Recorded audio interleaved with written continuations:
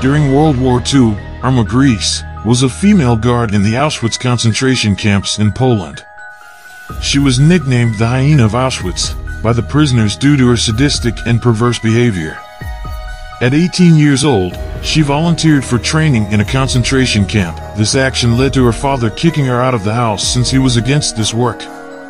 During her time working in the concentration camps, the Hyena of Auschwitz was responsible for numerous acts of torture and murder, always wearing heavy boots, wielding a whip, and carrying a holster with a pistol.